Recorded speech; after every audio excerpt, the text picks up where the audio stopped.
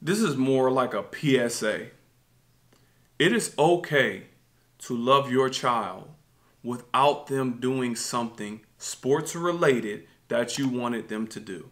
Or better yet, any related of what you wanted them to do. Stay tuned. My name is Cyrus Ausar, and my mission is to embody the emotion of overcoming. I believe we all fight battles we hide from the world. My objective is to help you win those battles through perspective. Stay tuned. I'm here to say it's okay to love your child if they don't want to play the sport you want them to play. I see this happen so much that it upsets me, where this guy been playing football his whole life. Therefore, he wants his kids to play football. Then they get one that play. Then he shows them a tremendous amount of love. And then the one that doesn't play, he acts like they don't exist. I'm saying this. Sports is a tool for bonding. That's not the only way of showing love. It's a tool for bonding. Everything is tools for coming together. Playing games, playing sports, whatever it is. Having your own business.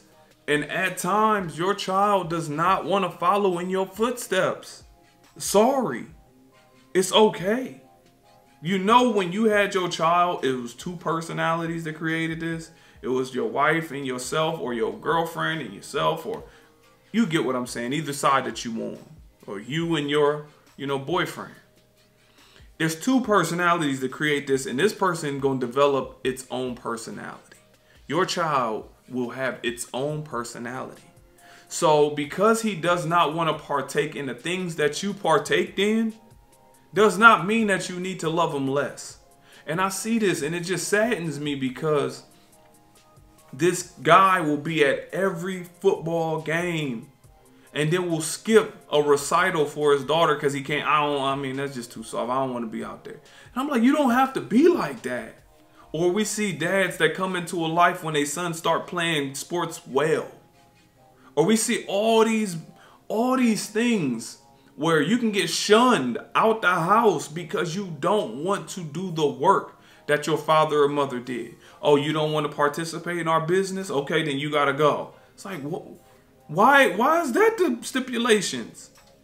Why is it just, I got to do exactly this, or I got to leave? If I'm not harming nobody and I'm figuring my life out and I'm trying to do better, can I get some space to do that? Can I explore myself?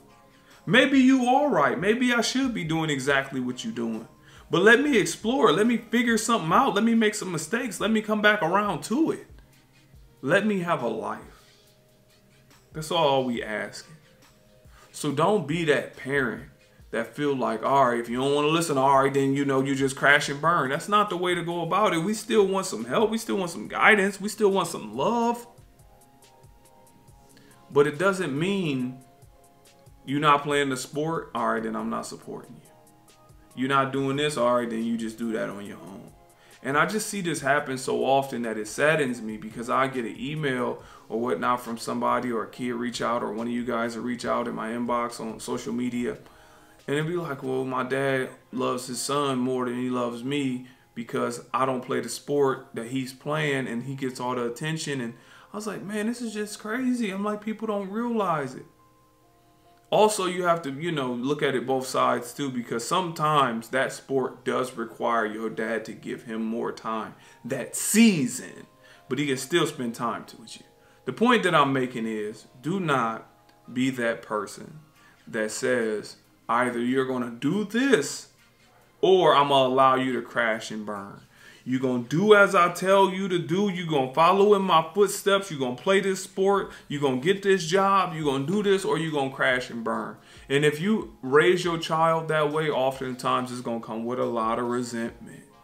Because if you are somebody that's listening as a child, or you somebody that's younger and you have parents like that, look at how you feel about them right now. You're like, man, I'm cool. I can't wait till I get 18. I am gone.